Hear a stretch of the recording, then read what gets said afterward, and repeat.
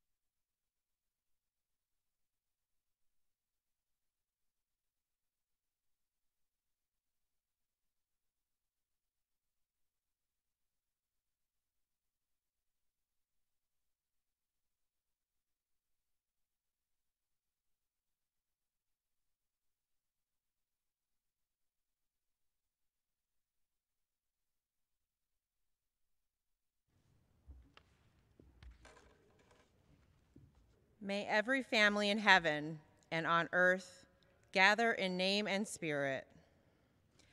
May God pour out courage and compassion on our congregation through the Spirit. May our minds be open that Christ may dwell within. May our hearts receive the fullness of our faith. From generation to generation, God's grace is abundant. Amen.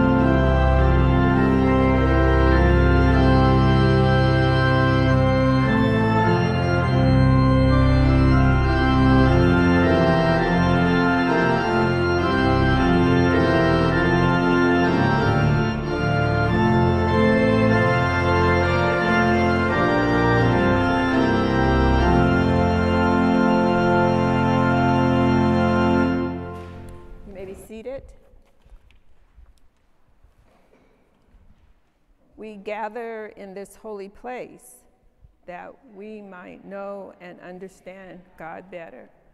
Welcome, friends. All of you who are in the sanctuary, welcome this morning, and a welcome to those of you who are worshiping with us online. We are glad to have you with us, and for those of you who are visiting with the first time, an especially warm and hearty greeting and welcome.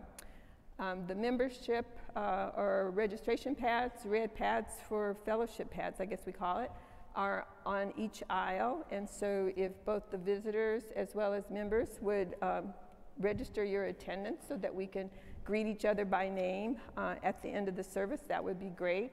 And for our visitors, there are blue fellowship folders for you to learn more about Bradley Hills. Pastor Davis is on sabbatical today, and those of you who might want to talk with him about exploring membership, please email him at david@bradleyhillschurch.org, and he will respond to you to set up a time to do that at your convenience. So I'd call your attention to the announcements in the bulletin, especially for our New Story Leadership alumni presentation this afternoon from 3 to 5 in Covenant Hall. So all are welcome to attend. We are looking forward to having a really robust presentation from some of our alumni, and these sessions have always proved to be just very dynamic conversations, and there'll be a lot for us to talk about in light of what's happening in the world today. So again, Covenant Hall today from 3 to 5 p.m. There's information for you about Vacation Bible School, which is from August 19th through the 23rd. For those of you who might be interested in helping to provide some supplies, there's a list of donations there. More information about youth confirmation, which will be this fall. Also, for many of you have expressed that you like to do hands-on ministry, so we have 2 opportunities for hands-on ministry. One is Becky's house, but coming up next month, I believe it is, Lon's house is a place where we have 8 men that are housed in Rockville, and we have the opportunity to provide a meal for them as well as to stay in fellowship with them during the meal if you like. So please read that announcement in your bulletin if you'd be interested in having this hands-on mission experience to provide a meal and then also to fellowship. We are in need of tech volunteers for adult education.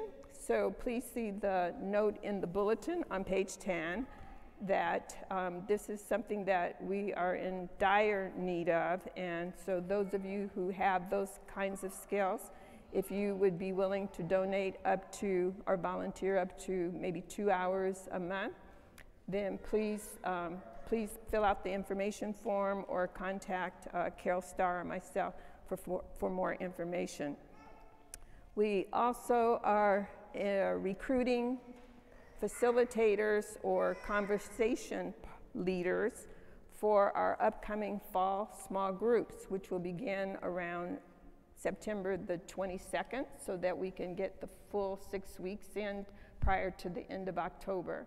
So you don't have to have had previous experience, and this isn't a heavy lift. It's not like teaching a class. It's really for an opportunity to fellowship with your fellow members, as well as have an interesting discussion, and we will be using Howard Thurman's Jesus and the Disinherited as the resource for that small group this fall. So again, if you're interested or just want to ask some questions about becoming a facilitator for the fall small groups, please contact me. And then lastly, if you turn your attention to that Elizabeth Bullock, who has been with us for almost 2 years, I think it is, and so she will be transitioning at the end of August to other opportunities. And so for those of you who would like to express your thanks, please, in terms of notes of appreciation, please email them to Andrew Milne, or you could put them in the box I don't want you to put them in Elizabeth's box, so maybe don't put them in the box yet. If you put them in the box, you can put them in my box between now for the next couple of weeks, and then I'll figure it out next week. So if you have something that you'd like to say to her, you could put it in my box between now and the next 2 weeks. And then lastly, I call your attention to our, let's see, our cares and concerns, or celebrations and concerns, which are found on page 12, and that will allow you to peruse and to learn the celebrations and concerns that we are praying for within our congregation. And that is all for right now. Thank you.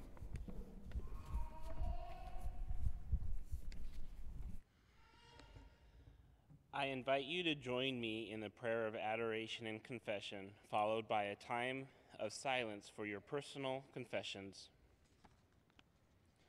Holy One, we come before you with contrite hearts. We know what you've done and left undone. You know we've betrayed and excluded, yet you love us still. We do not mean to hurt or cause harm, yet we easily cover up our wrongs. We bow before you in hope and trust that you won't push us away, but will draw us home once more into the arms of your never-failing love.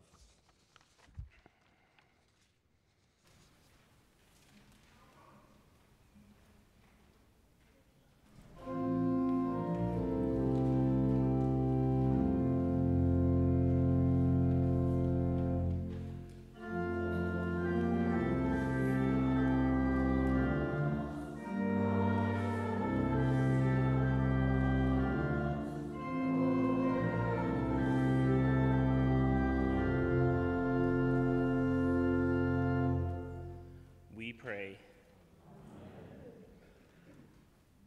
Confessions, whether spoken aloud or acknowledged silently within our hearts, are pleasing to our God. Friends, believe the good news.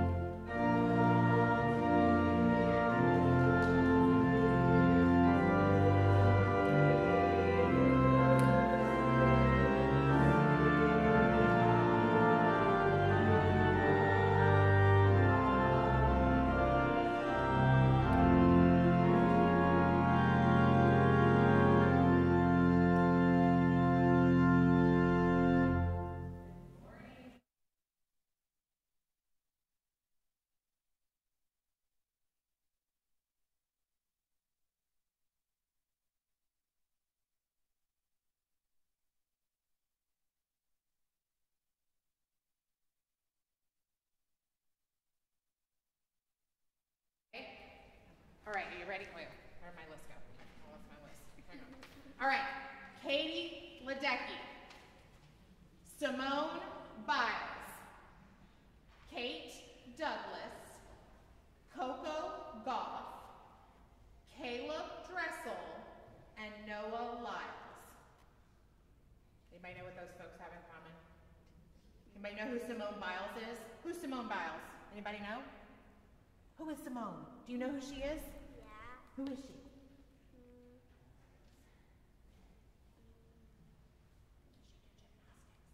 Yeah. Yeah, she does gymnastics. Okay, let me ask you a different question. Does anybody know what's happening in Paris right now?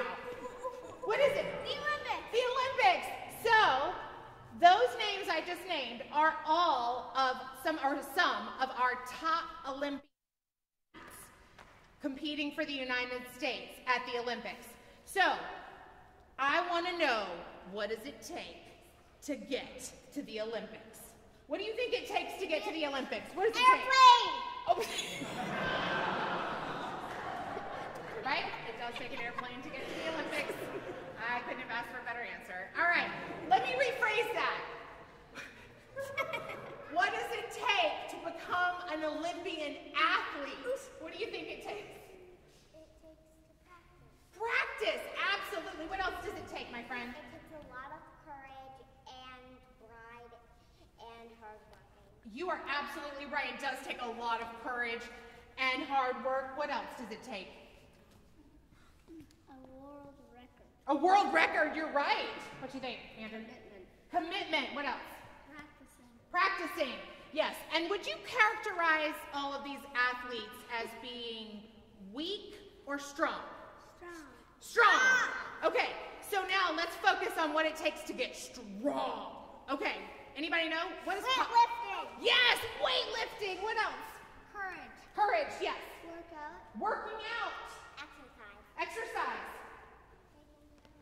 Yeah, it does take time. It takes a lot of time. What else?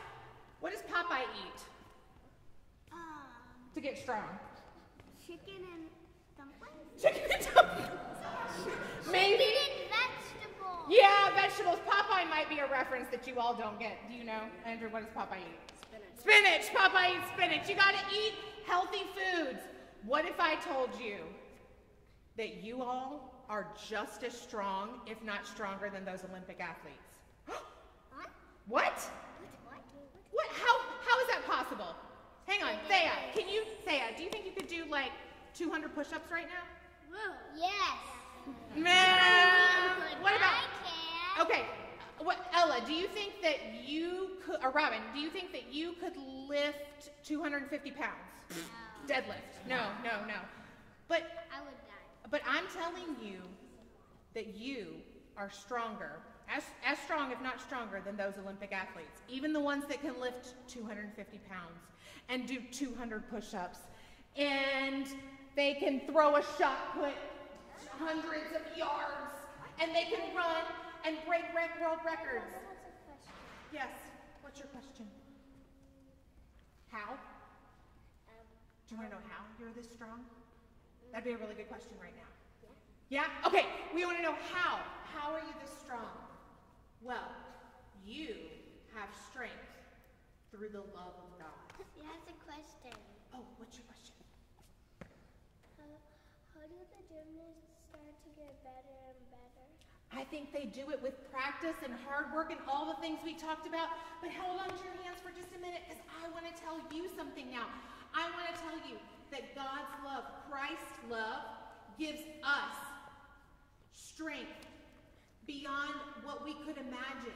That we can do all kinds of incredible things that will change the world, just like those Olympic athletes, except we are doing it through the power of Christ. You should definitely eat your spinach, but you are strong already because of the love of God. Does anybody have any idea how big God's love is? How big is God's love? How big is it? Bigger than we think. The size of the earth. What do you think? Bigger than we think it can be. Yeah, there we go. All right, guys, go on home. That was the lesson for the day. It's bigger than we could think it'd be. What is it? Bigger than Jupiter. Bigger than Jupiter. Bigger than all the planets smashed together. That's right, guys. You are so right. God's love is bigger than we can even imagine. And Bigger through than God's, the sun. Bigger than the sun, that's right, through God's love. We are given the power of the Holy Spirit to go out and do things and to be strong. And that is incredible. So while you may never break a world record, I think you all have the possibility to. You already are as strong as an Olympic athlete. And you are given God's love, which is bigger than Jupiter and the sun and bigger than we could possibly imagine. And it allows us to dream big and to do big things and to change the world in really big ways. Okay? Let's pray. Dear God, thank you for the love of Christ that makes us stronger than Olympic athletes and helps us change the world in huge ways. Help us remember how strong we are. And help us to show your love to the world. In your Son's name. Amen. All right, friends, it's time to head out to church, school, or back to your parents. Can you shake your hand? I'll shake your hand.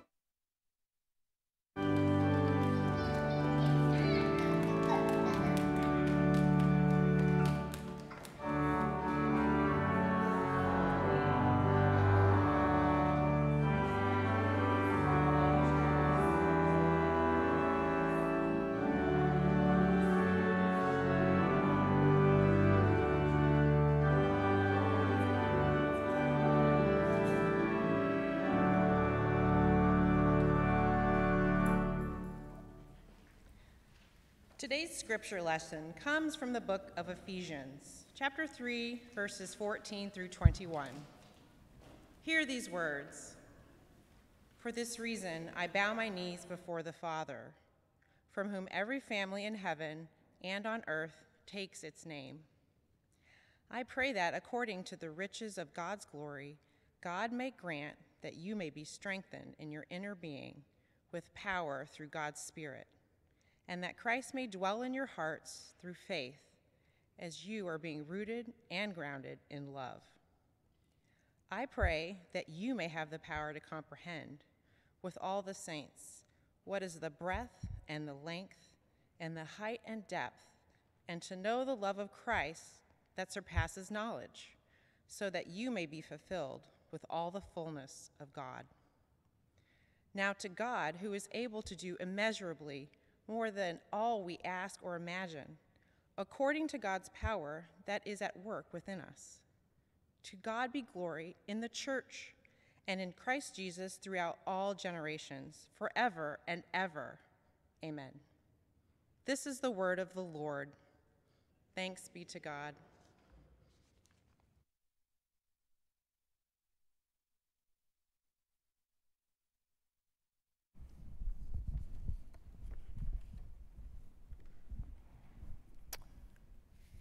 There was a time when, other than to advertise for the sale of a house, yard signs were only displayed during election time.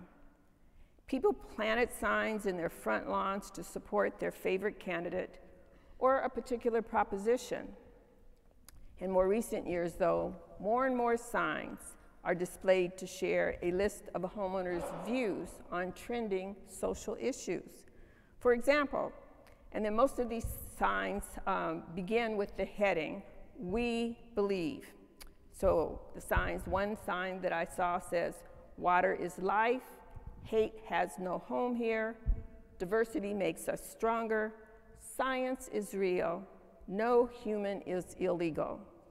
Another sign says, "Black lives matter, women's rights are human rights, love is love, no human is illegal, science is real, kindness is everything." And then there was this yard sign that said, "Yard signs are stupid. Your activism is performative. These signs are just virtue signaling. Policy is greater than platitudes. Boiling your beliefs down to a few sentences is bad. These signs are ugly anyway."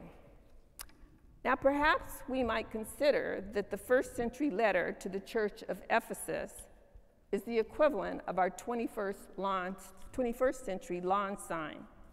In the scripture that Michelle read, the author of Ephesians shares a prayer or a blessing for his hope for their faith walk and new identity in Christ. He doesn't share a set of beliefs, but rather possibilities for their lives to be transformed by the indwelling of Christ in their hearts. Please pray with me. Creator God, Father of your whole family on earth and in heaven, we kneel before you this morning in spirit, if not in body. We thank you for the incarnation of Jesus who lived among us. Now let the words of my mouth and the meditations of all of our hearts be acceptable in your sight, O Lord, our strength and our Redeemer. And may your gathered people see more of you and less of me. Amen. Now, our scripture lesson for today comes from the letter of Ephesians, as Michelle said. And unlike any of Paul's other letters, it was not written for a specific problem, and it didn't address a major crisis in the community. Rather, it was written to offer encouragement and to strengthen the community. The letter was written to guide the behavior of both Gentiles and Jews as they took on their new identity in Christ. Friends, when we give our life to Christ and try to walk in faith, God is always with us as promised, but it is not always easy. The author of Ephesians offers this prayer to the community, a blessing for these believers. He petitions God for three things on their behalf. First, he prays that God strengthen them with power through God's Spirit in their inner being so that Christ may dwell in their hearts through faith. Now, we hear about this indwelling of Christ. It's something that we hear all the time. So this author of Ephesians is not praying for physical strength, as Rosanna was talking with the children about, not physical strength for their body or for things in the material world. His prayer is that Jesus come to reside in their hearts, not on a temporary basis, but on a permanent basis. He prays that God completely transform their hearts, that place that governs their moral nature, their reason and their mind and their will, the hub or control center of their personal being, be one that will be under Jesus' guidance. The writer of Ephesians doesn't pray that they become Christians. His readers are already part of the church of Jesus followers. Instead, his prayer is that God grant them more and more inner spiritual strength, which comes from yielding to God, Christ's guidance within, so that they become more spiritually minded. We know that there is a battle for our hearts and minds since the Garden of Eden. You know, we're familiar with the phrase, you know, what the devil has gotten into you when you do something sort of odd or weird. And there were these cartoons for a long time. It might be sort of like, what does Popeye eat, this particular reference, but there used to be, you know, in cartoons and particular characters, when they needed to make a decision about right and wrong, there'd be a devil sitting on one shoulder and an angel sitting on another shoulder, and that was to kind of reflect their conscience in terms of deciding how to make a decision to do the right thing. Even Paul says that although I want to do good, evil is right there with me. So this ability to do good and to resist evil emanates from the indwelling of Christ. The ability to bless and not curse those who persecute us emanates from this indwelling of Christ.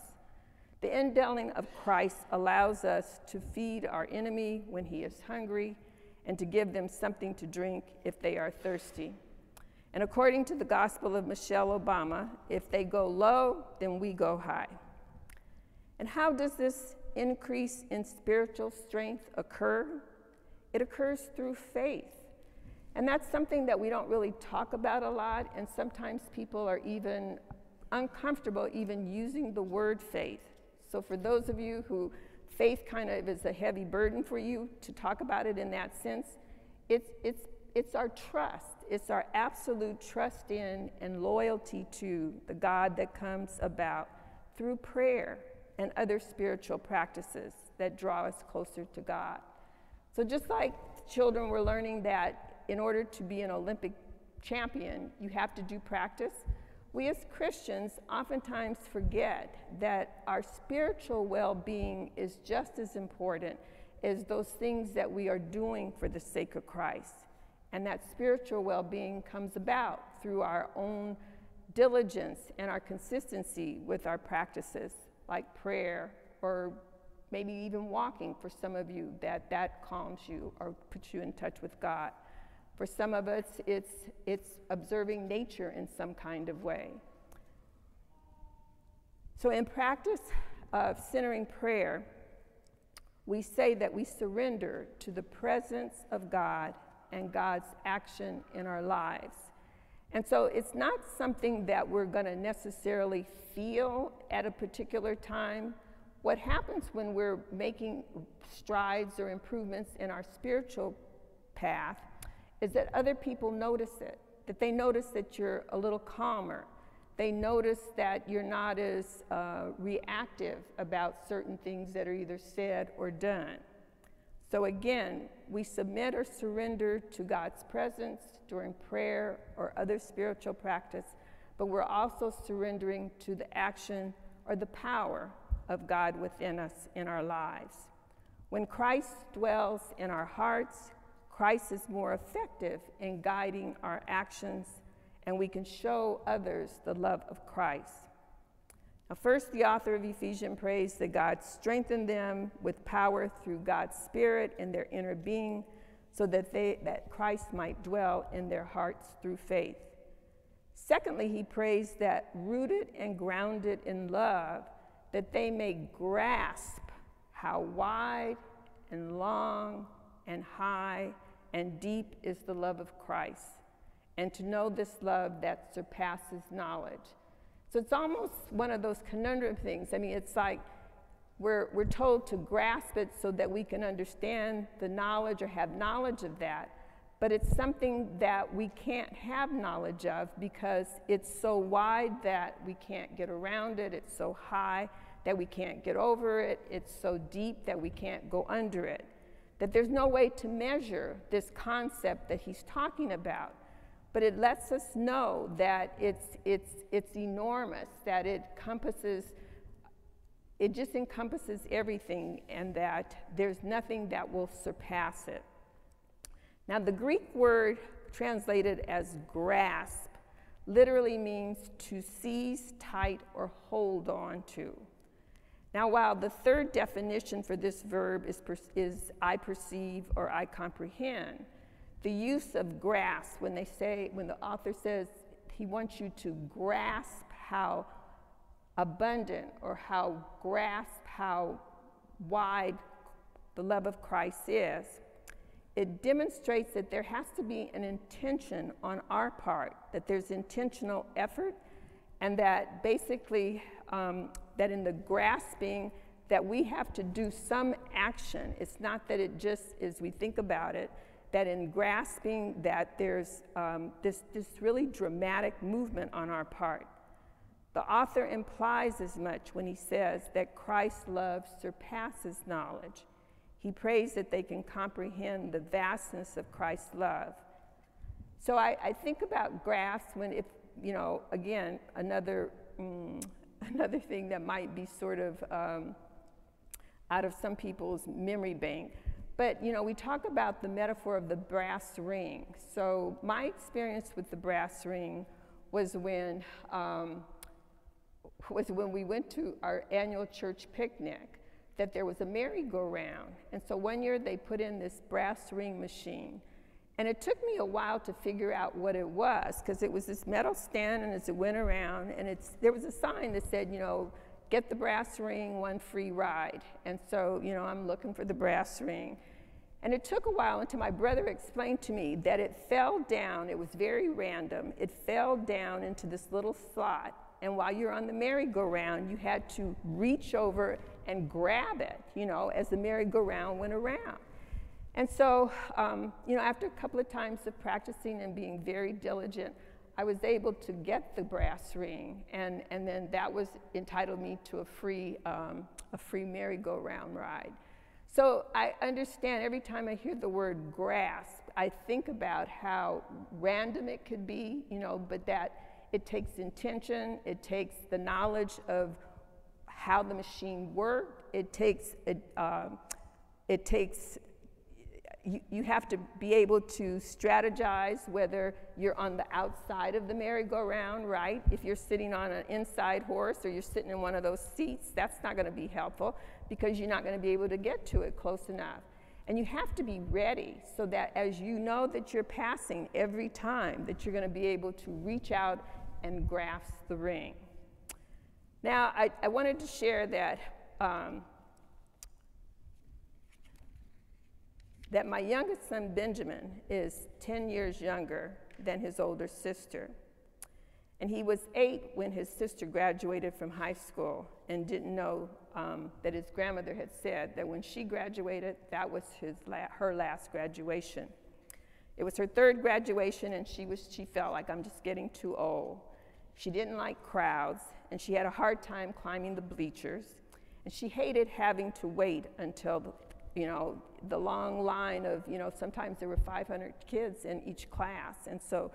And if her grandchildren were sort of at the middle to the end, it could take a long time for their name to get called to receive their diploma.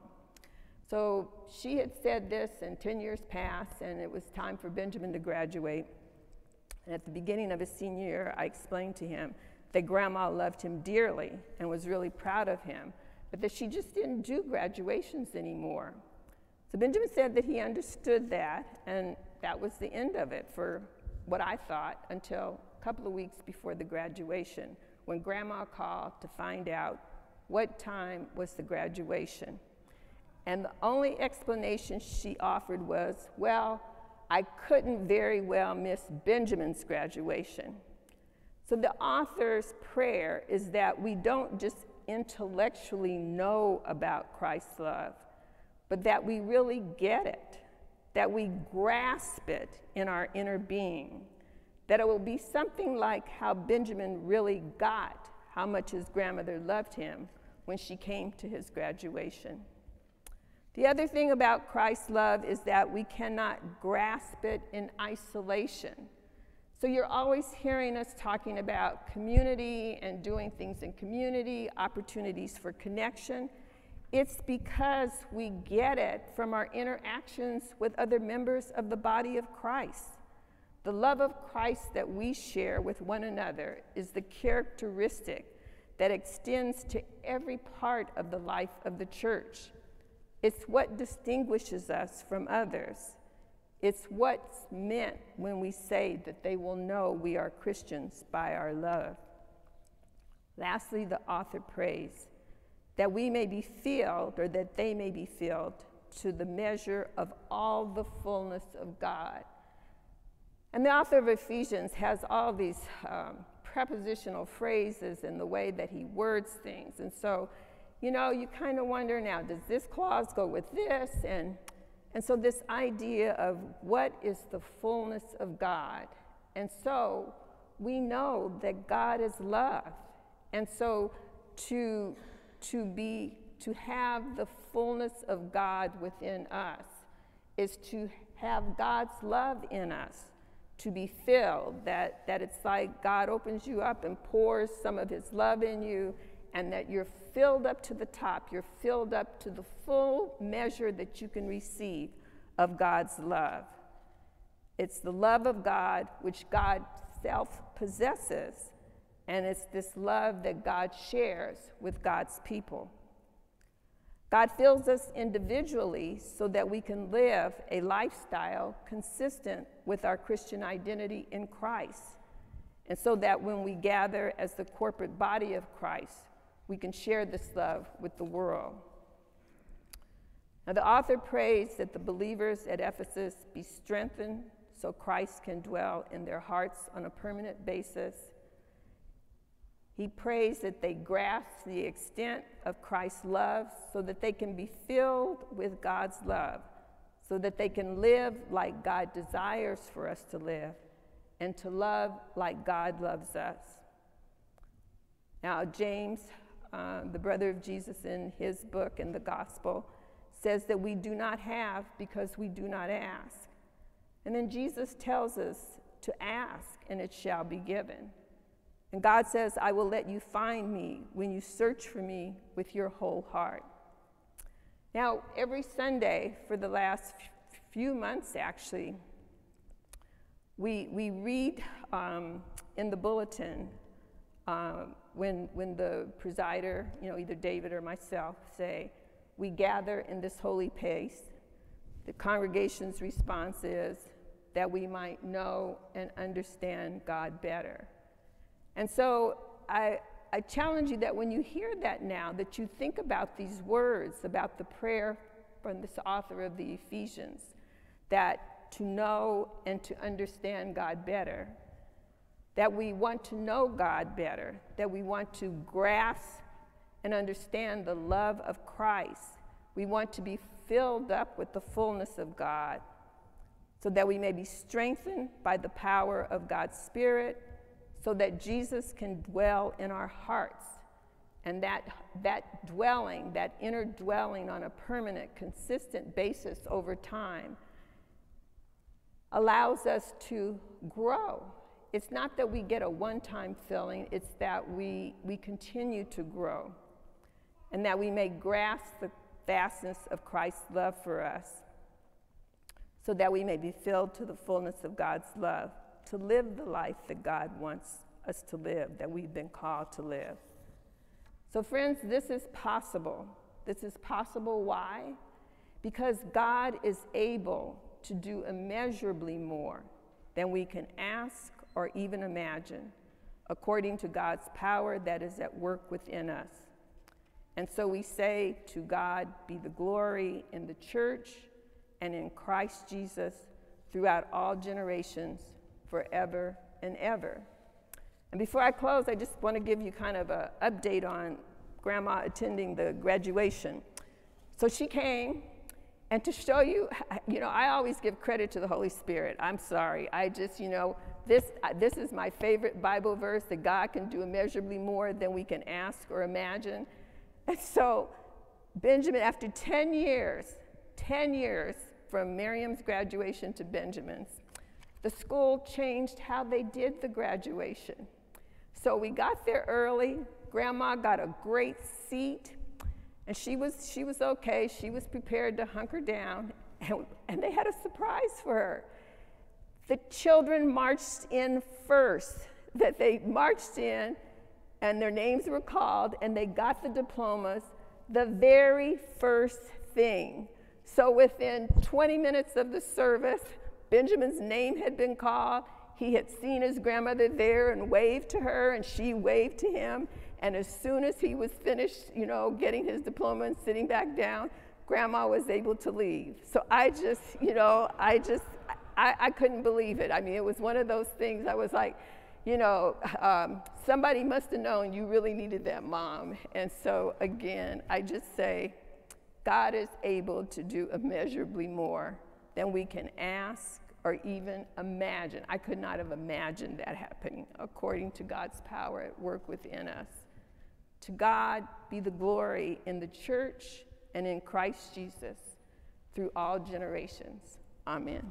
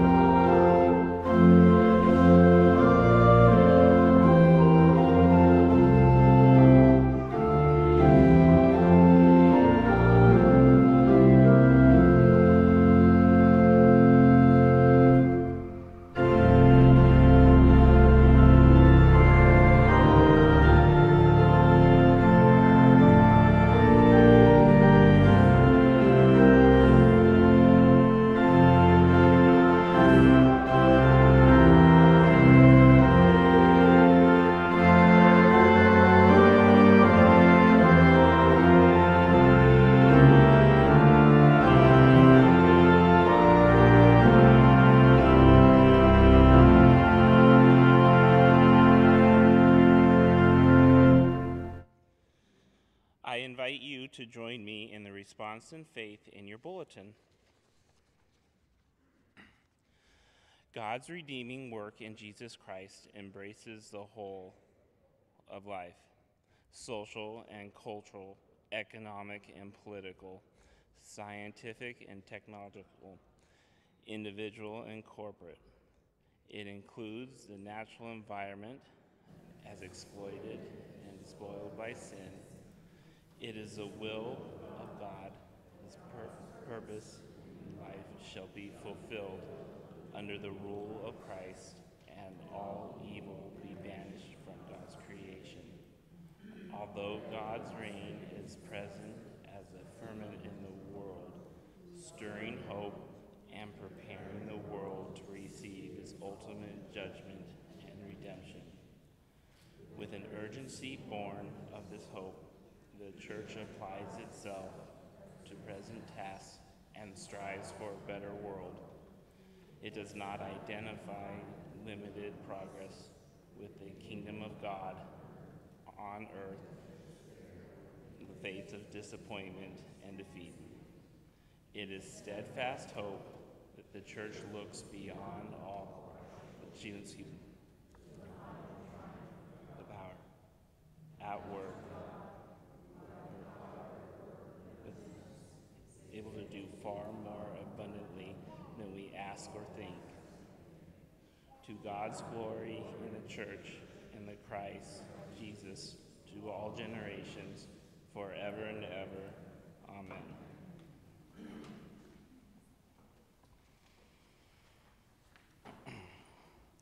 God's grace is abundant. Wherever we wander, God remains our God. The profoundness of God's love stands in contrast of the harsh judgment of our world. In response to his unfailing love, let us share our time, talent, and treasures to serve the ministries to which we are called. The ushers, please come forward.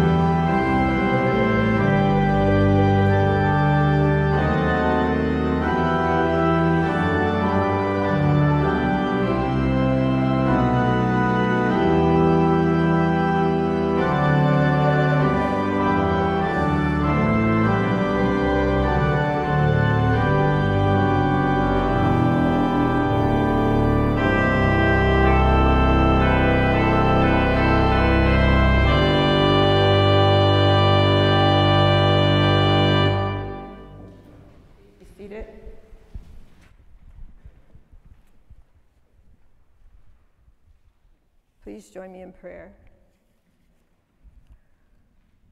Gracious and holy God, indeed we do come to this place to get to know you better, to understand you better, so that we might challenge ourselves to live how you would have us to live. And so we thank you for the model of Jesus Christ who came and dwelt among us, that having lived among us and given us guidance, we now allow him and we invite him to indwell in our hearts to continue that guidance that allows us to live the life that you call us to live as your followers, to love as Jesus commanded at the Last Supper, to love one another as he had loved his disciples, as he and you continue to love us this day. We thank you for the many blessings. We thank you for the blessings of the season. We thank you for opportunities to travel. We thank you for opportunities to fellowship with one another, the longer days. And so, Lord, we know that even while we have joys, that there are concerns within the world. There are places of war that have gone on for years. So we ask that you be with those people who are suffering, who are the innocent victims of the fighting that goes on in Gaza, Israel, Myanmar, Taiwan, Ethiopia, Sudan, Uganda, Ukraine, and Russia, and many more places that we have not named. We ask blessings for the congregation that last week was desecrated, vandalized, for expressing their love of all your children in their community. And so we pray that instances of this type of violence, this type of hate crime, this type of intolerance would no longer be a part of our community. And so we pray for those who are traveling locally. And Lord, we ask a special prayer for families that are moving abroad, that will be experiencing new cultures and new opportunities, and so that we send our love and our prayers with them and ask that you continue to hold them in your care, to provide and shield them and protect them while they are away from us. And so we also are mindful of those in our congregation who are in need of prayer for illness, those who are either recovering from surgery or awaiting surgery, those who are isolated from the community, those who have contracted COVID, since it is on the uprise that people are being more careful, but we pray for those who are now recovering from COVID. And so we ask that prayers for all of those that we have named aloud, or for those that we name in our hearts at this time.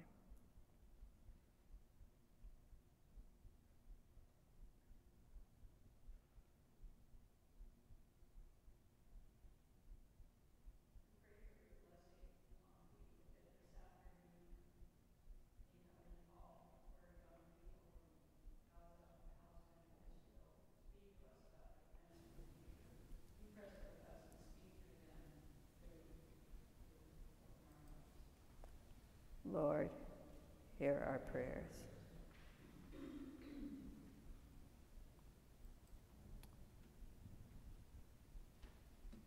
So Lord, blessings on Becky and Robbie and Nick.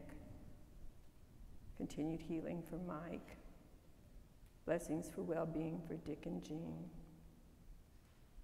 Blessings for health and well-being for Don for Judy, Helen and her daughter, and Randy and Eric.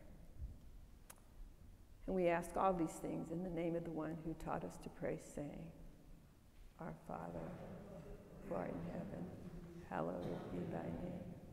Thy kingdom come, thy will be done, on earth as it is in heaven. Give us this day our daily bread, and forgive us our sins, as we forgive those who sin against us. And lead us not into temptation, but deliver us from evil. For thine is the kingdom, and the power, and the glory forever. Amen.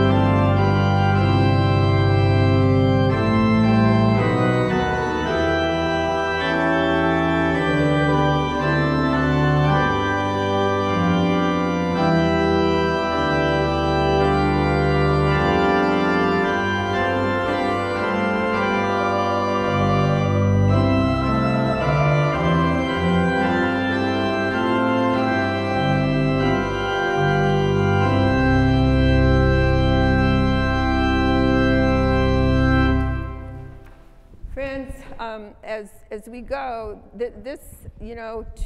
we gather in this place to know and to understand God better. And so we try to look at instances of where we have seen, where we really got the love of God in our lives.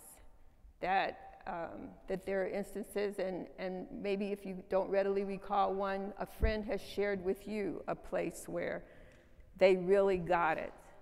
So my charge to you today, two things. One, in keeping with what we've talked about today, one is to go home and for a few minutes just sit and think about where you have really got that somebody in your personal life really loved you, that there was something that happened, something they did, something they said, something that just happened, that you really got that person in your life really loved you. And so I think when we do that, then it allows us to go a step further and to continue to sit and to ask God to help us to recall an instance, a time when we really got how the love of Christ is in our life, how God really loves us individually. Those are just two things that I ask you to do. As we remember that that God is the one who is able to do immeasurably more than we could ask or even imagine, according to that God's power that indwells in us. And so we say, glory be to God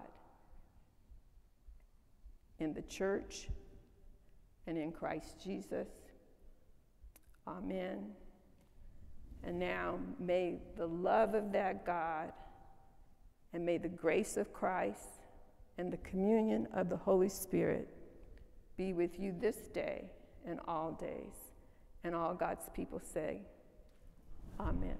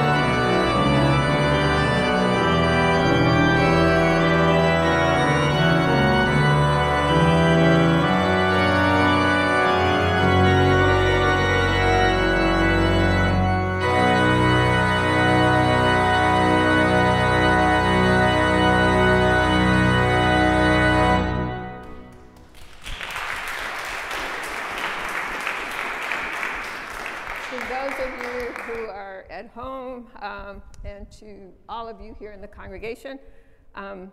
One last thing, we've got 100 days, and so we've got 100 days to show the love of Christ to everybody we see every day. Everyone. May the peace of Christ be with you. Thank you.